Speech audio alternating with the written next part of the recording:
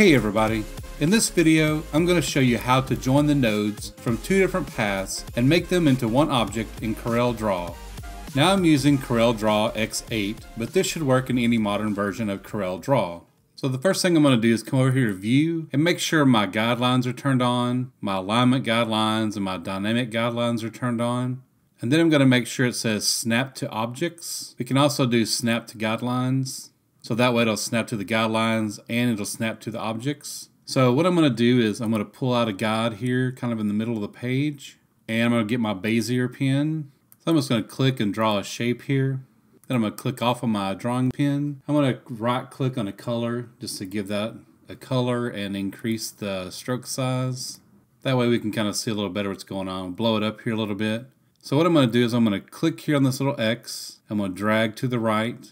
And you'll see I have the little guides at the top and the bottom to show me I'm in alignment. And I'm going to right click to make a copy of that. And then I'm going to come up here and I'm going to mirror that, drag it over, and I'm going to let it snap to that object and to that line right there. Now I know I have them lined up perfect.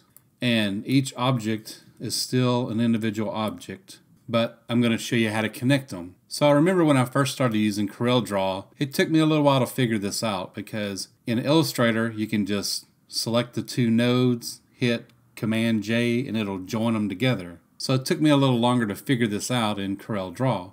So I'm going to show you a couple of ways that will not work first. I'll blow this up just a little bit more. Now, the first thing that I tried was getting the shape tool, clicking here and clicking here. And then what I did is I selected both of those nodes and highlighted them. And I came up here to where it says Close Curve, clicked that, and that didn't give me the result I wanted. All that did was close each one of those shapes individually, but that's not what I wanted. So then I thought, well, surely this button here that says Join Two Nodes will work, but it's grayed out, so that's not an option. But what I discovered was that if you have a path, one path, and you want to join the two ends, that you can get the Shape tool, select both of those nodes, and then click Join Two Nodes, and it will join them that way. So Join Two Nodes only works if both nodes are on the same path. You can also grab one node with your Shape tool and drag it over on top of the other node, and when you get this little down arrow, you can let go of the mouse and it will join them together. But that only works if the nodes are on the same path. So let's go back to our original shape here. And we'll try something else. So we'll click both pieces, and we still have both of them selected with the Shape tool. If we click on Close Curve, then that does the wrong thing. Then that just closes each shape individually, and that's not what we want either. If you did get to this point, you could always select both of them, hit the Weld button, and weld those together into your shape. And that would connect them, joining the paths. But if we still have the two shapes like this that are open at the end, if we select both of them and hit Weld, you can click it and it will move them as one piece. But if you get your Shape tool and click on the nodes, they're still not connected. It's still two separate things. So even if you tried to weld these together, it may appear that they're welded together, but they're really not. If you try to add a color to it, you'll see you can't fill it with any color because they're not actually connected. Even if you have these welded together and got your Smart Fill tool and tried to fill this with the Smart Fill tool, you could do that. You could bring that shape out and then it would be connected. You would see that it would create one graphic. Let's undo that. All right, so the next thing we want to look at is, again, if we just have these two pieces butted up against each other like that, we could select both of them, get our Smart Fill, click there and it would fill it. But that may not always work because your paths may not always overlap each other enough for it to fill. Another way you can do it is grab both shapes, go to Object, Combine, and just like Weld, it'll look like it's welded together, but it's really not. If we get our Shape tool and click on the path, you'll see that the paths are still separated.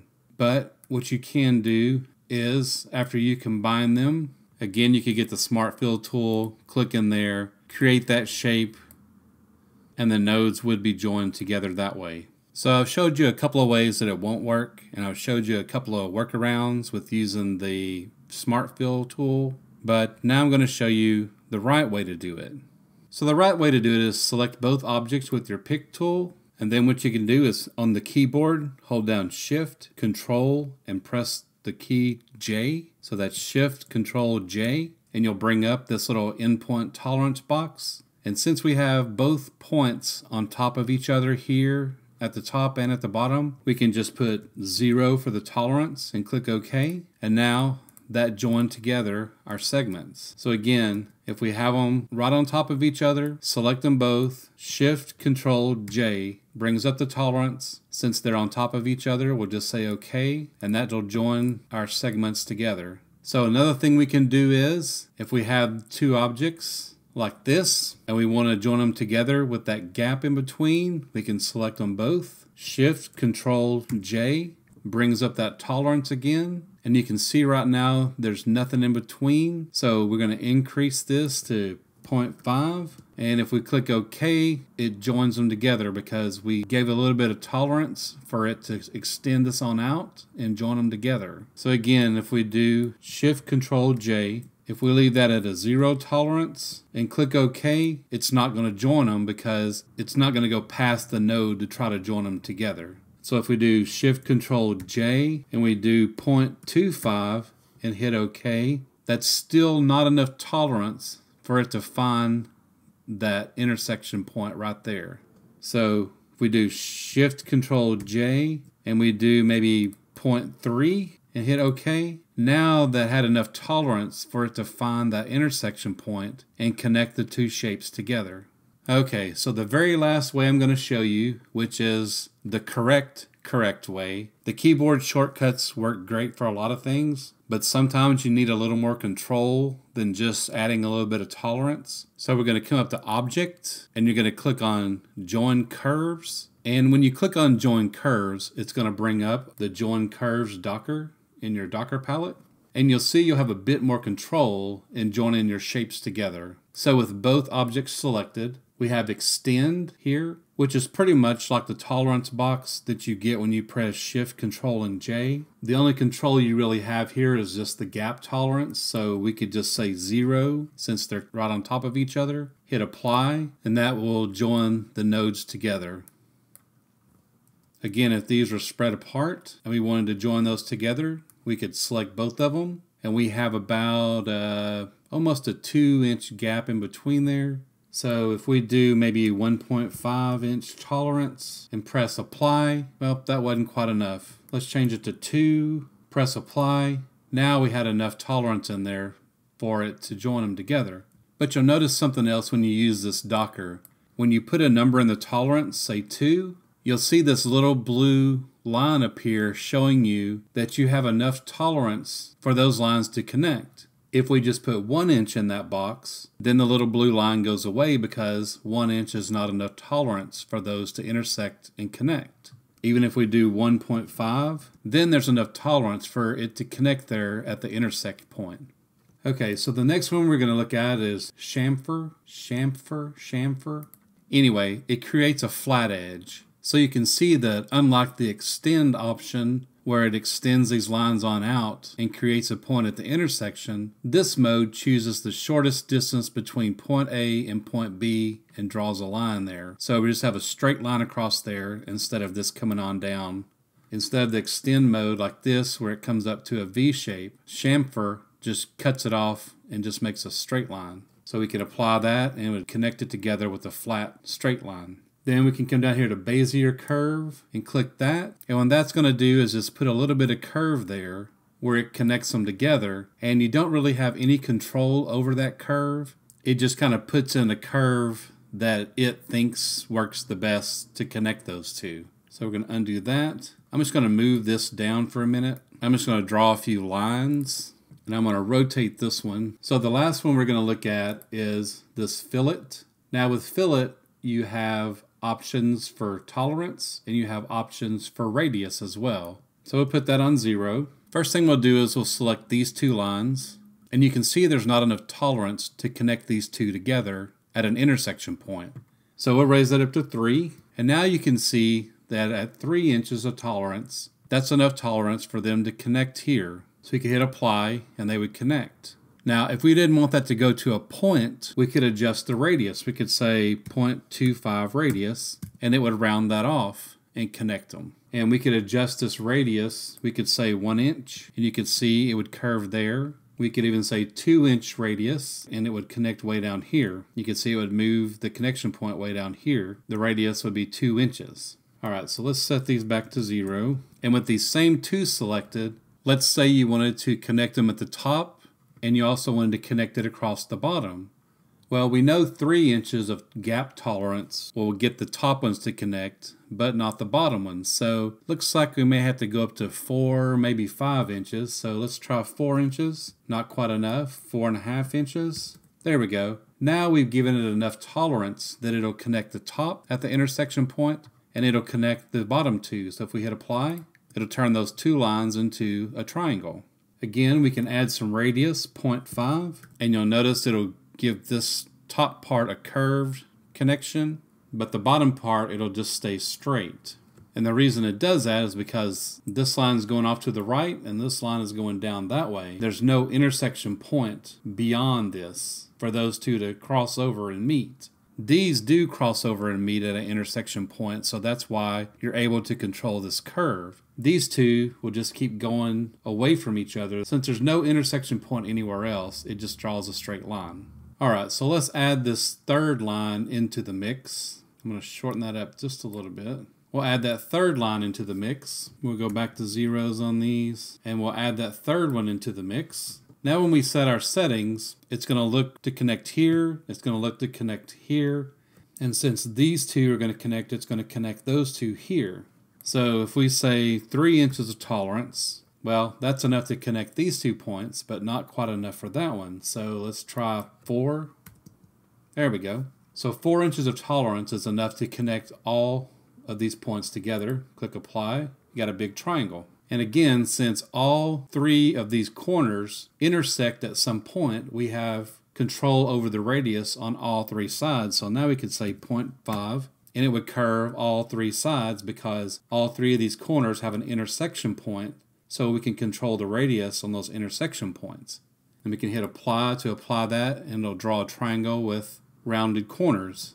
Now if we added in one more and had 4, let's say we had these 4 pieces and we changed to the Bezier curve. Since we don't have any control over the curve, it's just going to draw its own curve. So when we click on that, you'll see we get some pretty ugly curves, but we don't have any way to control the radius for the Bezier curve. That's why this fillet is the best one to go with, because we have control over the radius of the curves and everything. So if we want, instead of 0.5, if we want that to be 1 inch, we could change it to 1 inch, and it would adjust on all sides the curve, and we could apply that, and now we have, that shape. So like I was saying before, the Bezier curve, you don't really have any control over the curve. To me, the fillet is the one you would probably use the most often, because you can either just use the tolerance part and no radius, or you could use the tolerance part with the radius and be able to control the radius and the tolerance and everything with fillet. And again, like I said, with these 2 shapes, if we select those 2 shapes, we can just use extend on that. Since the points overlap each other, you can just leave that on 0 tolerance and hit apply, and then that's just going to join them together. Because they're already on top of each other, it just joins those 2 nodes together. And just one last little thing I want to go over is with the circle tool. When you draw a circle with the circle tool, you click on the shape tool, you'll notice you have one node here in the middle. And if you click that node and drag it around with your cursor inside the circle, and you let go inside the circle, it'll change that into a half circle. If you have your shape tool and you click this node and drag it around halfway, and you drag outside of the circle, then that'll just leave you a path in the shape of a half circle. If we get our pick tool, we'll drag it over here and lock it to that guide we put in place. We'll click here, drag out, right click to make a copy. We'll reflect that, and we'll bring this over and we'll lock it in there up against that other one. We'll select them both, Shift Control J, and that should have combined them together, but it didn't. So let's select them again, Shift Control J, and still nothing. We can select them both, come over to here to our extend, 0 gap tolerance, we can click apply. Still nothing. It won't join those two paths together. We can select both of them, get our Smart Fill tool, click on it, and that'll fill it. So we can make our shape using the Smart Fill tool with that. But the reason why the join curves wouldn't work is because these aren't really endpoints like regular endpoints, because we can still move these and reshape that circle. So when that happens, what you'll have to do is select those, right click, convert to curves, and now that makes that into a regular path with regular nodes. So now if we come over here and do Shift Control J, now that brings up our tolerance palette. Click OK, get our shape tool, click on that, and now you can see that it's joined it together. We can also use our Join Curves Docker, hit apply, and that will join the nodes too. We can grab one of these, space it apart, grab both of them, adjust our tolerance, and you'll see that it's going to intersect them, hit apply, and join them that way. Chamfer will just connect them with a straight line. Fill it, we can adjust a little curve here if we want to. So we have a little bit of control over how those are joined together using the join curves. But just remember that if you try to join them and they won't join, you might have to create outlines for that path before it'll work. So I guess that's about it for now. I hope you enjoyed this video and learned something new. If you have any questions or comments, please leave them in the comments section below. If you would like to see more videos like this, please hit that like button and subscribe to our channel. Thanks again for watching, and we'll see you later.